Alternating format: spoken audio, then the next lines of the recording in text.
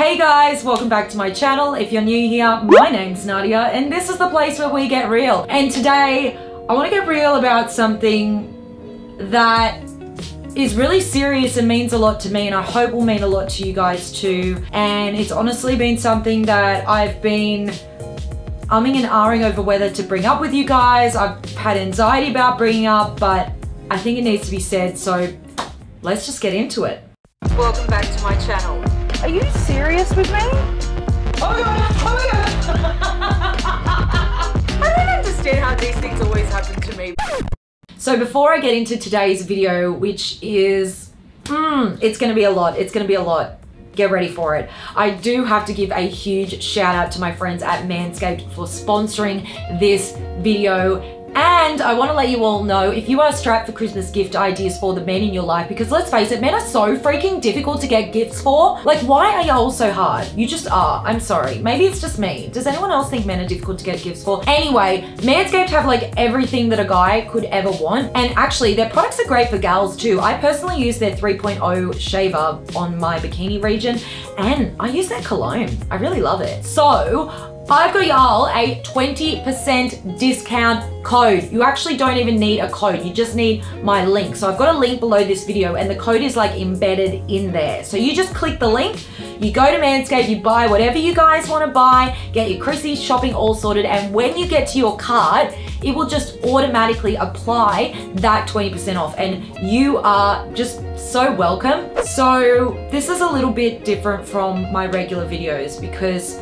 I want to talk about something very personal, and I know the people that are watching this right now are probably people that really have been following this channel for a while and watch a lot of my content. They're the people that actually like follow what I do and know me for me, as well as the content that I put out. And I just love the little family and community that I have been able to create here on YouTube. I'm so grateful every day even to be able to do this as a job. But there is a very dark side to this job, and it's something that I do really want to address right now. And it's specific to being a woman, and it is the constant, relentless, never-ending commentary that I get on my appearance. Some of you might not be aware of this, but I'm not a model.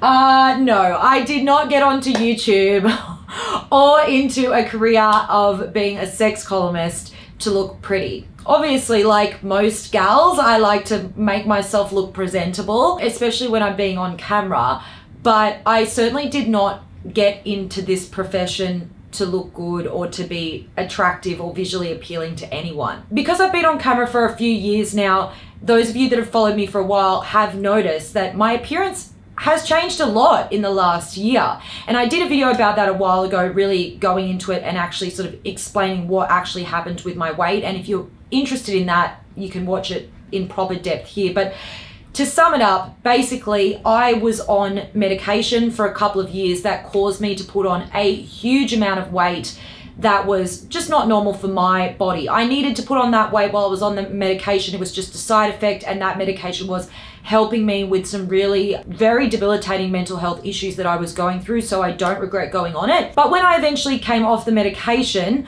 my weight returned to normal. The weight that I am now is essentially the weight that I've been my entire adult life. So if you started watching me on YouTube when I started my YouTube journey like a few years ago, that was actually right after I just put on most of the weight from the medication. So you might have thought that that was my normal weight, but people who've known me longer will know that this is actually the weight that I normally sit at. I also want to say there's no right or wrong weight to be. I personally did not think there was anything wrong with me being that weight for those years that I was that weight, and I don't think there's anything wrong with being this weight. And like I say, it was a side effect of my medication, and I'm so grateful for that medication. Obviously, other things have changed about my appearance recently. As part of taking care of my mental health, I started seeing a personal trainer and really getting into strength training just to feel really good in myself in terms of setting goals, being able to lift heavy weights that honestly I never in my whole life thought I would be able to lift. And I've been honestly so proud of myself, and it's helped so much with my mental health journey to go into the gym and know that I can lift heavier and heavier weights every month that I'm going back there, and I'm making that progress with my trainer. I absolutely did not start seeing a personal trainer to transform my body. Obviously, a natural, I guess, consequence of working out and doing a lot of weights is that I've built some muscle. Not particularly mad about it, not gonna lie. Just watch out for the guns. They'll get you.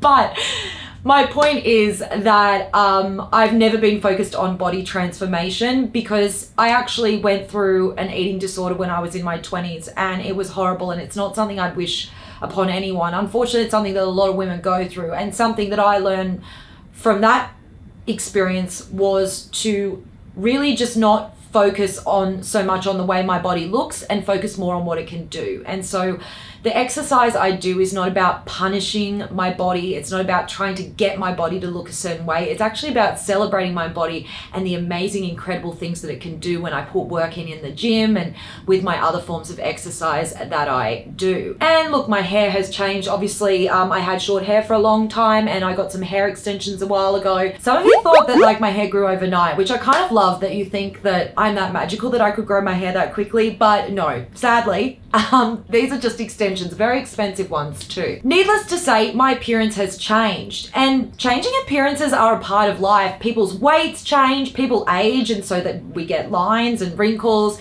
we change our hairstyles, we exercise or we don't exercise, we're going through all different things. And I think it's so important not to comment on people's changing bodies because the most of it is stuff that's really out of our control. While I've been able to control the fact that I've been building some muscle in the last year, I really wasn't in control of my body weight over these last few years because there was medication at play. And it really honestly was so infuriating to hear people constantly commenting on my videos online as I was getting bigger, telling me that I was being lazy, when people had no idea the side effects that I was going through on that medication. I mean, I was absolutely crippled with fatigue. I could barely get off my couch most days. So it had nothing to do with being lazy. I would actually say that I'm a very motivated person. Now that I've got my energy back, I go to the gym 4 times a week. But I'm also not saying that as like a brag or like it's a morally superior thing to go to the gym, because I go to the gym because I enjoy it and it's great for my mental health. Some people hate the gym and those people shouldn't go. It's neither good nor bad to be someone that works out a lot or to be someone that doesn't like working out and is in a heavier body. And also, I don't want to say that just because you're in a bigger body means you don't work out, because there are plenty of people in bigger bodies that work out. My point is, what is really toxic is the fact that because I'm in an online space, like a lot of other women that are in the online space, people feel like they're entitled to comment on my body. And look, I would say that I'm a fairly strong person and being in this online space has made me strong, but I've had nights where honestly, I've just gone to bed and cried from some of the things people have said online. A lot of the times I think people think they're giving me compliments. Like my first few videos that I did coming back after I had a break out of lockdown, and I did look quite different with my longer hair and I'd obviously lost some weight. Every single comment on that video was not about the content of the video. It was a sex education video. It had nothing to do with my appearance. Every single comment was about, wow, you're looking so much better now. You finally lost the weight. Good work on losing that weight. You look so much healthier. First of all, you guys don't know anything about my health, so please don't make those assumptions about me. Second of all, we shouldn't be making assumptions about anyone based on how they look. There are some people who are in very thin bodies that are very unhealthy, and there are some people in big bodies that are much healthier than people in thin bodies. Unless you're a doctor, you shouldn't be making any kind of assumptions or comments on someone's health. But the thing that was most hurtful was people trying to tell me that I look better now, because that obviously insinuates that I looked somehow horrible before. And it's also hurtful to put so much work into my content and making really meaningful, well-researched sex education content and then read 20, 30, 40 comments that are all about the fact that I look skinny or that my hair looks better or that I've got a tan now or whatever it is that you guys are commenting on. Because I like to think that I'm not an object. I like to think that I'm more than my appearance. I actually like to think that my appearance is the least interesting thing about me. Yeah, that's really, really hard. Just video after video, every time I put up a video, to have people relentlessly commenting on how I look. When I was in a bigger body, I used to get a lot of very nasty comments telling me that I was lazy and that I needed to get back to the gym. And now, because I'm in a smaller body, people can't call me fat. So now when people troll me, they like to say things like I'm old, or I'm over the hill, or just that I'm ugly. And frankly, at the end of the day, I don't really care if you find me ugly or beautiful, or you think I'm super sexy, or you think I'm like so below average looking, it's not even funny. I didn't start making a sex education channel to be visually appealing to anyone. It does suck that I know that if I were in a man's body, I wouldn't really be putting up with constant comments on my body weight and my hairstyle and my nails, and people constantly weighing in, giving me advice on how I can improve, or congratulating me on so-called improvements that I've made. I don't think the way that I look right now is an improvement on the way I looked before. My body is just changing. My hairstyle and my sense of fashion, or what I do with my nails, just changes based off my mood, and that's just that. And I'd really encourage you not only to make a point of not commenting on people's appearances online, even if you think you're giving a compliment, but don't do it in real life either. I think especially when we do it to women, what we really are saying to women is the most important, significant, interesting thing about you right now is how you look to me. Your appearance, how aesthetically pleasing you are. And that's kind of shitty to say that that's the most noticeable, significant thing. And I know there's going to be a lot of people in the comment section saying, oh God, there's a helicopter flying over right now. I swear every time I film, it's like a helicopter flies over. I don't know what happens when I'm filming. It's always like some kind of like police raid or something.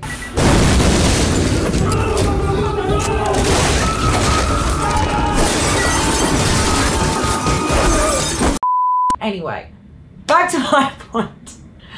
I know there are going to be people in the comment section that are going to say, this is BS. Like, it's like we can't even give women a compliment now. But that's so not true. There's so many amazing compliments you can give people. I would love nothing more than to be complimented on my content. And some of you guys do compliment me on your content. Some of you guys will leave comments saying, you know what, I've learned so much from watching your videos and I just want to thank you. And those comments make my day. Those comments light up my world, because that means so much to me, because that's why I'm here.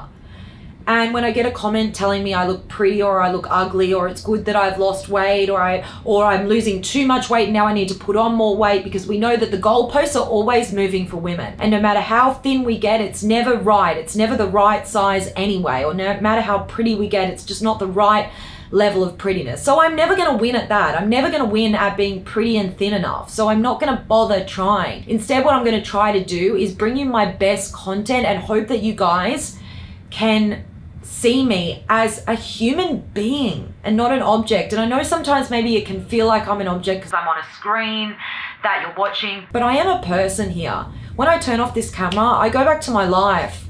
I have a girlfriend at the moment who I really love and I'm just super loved up and happy with. I'm launching a podcast in January that I'm really excited about.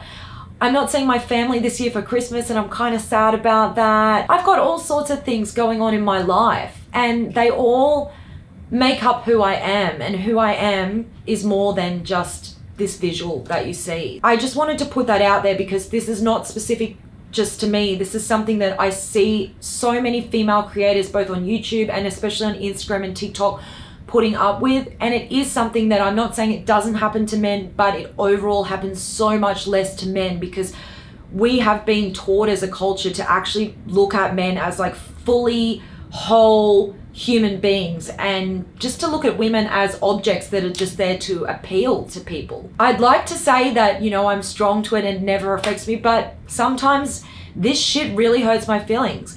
And sometimes when you guys see that I haven't put up a video in a while, it's because of this. It's because I don't want to get on screen another day and have people pick apart the way I look. It's exhausting and it's really hard. And sometimes it makes me not want to do this job at all. So please think about that. Think about that when you comment on people's content online, and think about that when you comment to people in real life. Think about other amazing types of compliments you can give that compliment what sort of person someone is, how kind they are, what sort of a friend or mother or sister they are, how funny they are, what sort of good stories they tell, how generous or giving they are. Find things that recognize someone as a human being and not just as a physical object. And I'm sorry if that was a bit ranty. Like I say, I've been really honestly on the fence about whether or not I come on here and say this, because I want to keep this channel about sex education, but I think I'd be doing not just myself but my fellow female creators a disservice if I didn't get on here and say this. And if even one person finishes watching this video and thinks twice before you leave a comment online or before you say something to a woman in real life about the way she looks, then it's worth me coming on here and saying this, even if I get trolled and abused about it, because there's always someone that wants to have a go at me for what I have to say. So that is what it is. So yeah, that's what I have to say. If you're still here, I'm going to assume you're probably already a subscriber, but if you're not a subscriber, then please subscribe, because I'm not normally making this sort of content. I'm normally making sex education and pleasure education content about female pleasure and queer sexuality as well. And I would love you to join my sex positive family. And yeah, give this video a like if you did enjoy it. If you didn't, you're allowed to give it a thumbs down. That's acceptable as well. Feedback is feedback. And I will see you all in the next video. And make sure you check out Manscaped, because honestly, it's such a great, amazing Christmas gift idea. And you guys get a 20% off discount, so it's like a no-brainer. So go and do that, because obviously when you support them, you support me to stay here in this job, getting sponsors like Manscaped, who I freaking love. So go ahead and do that, and I'll see you all in the next video. Well.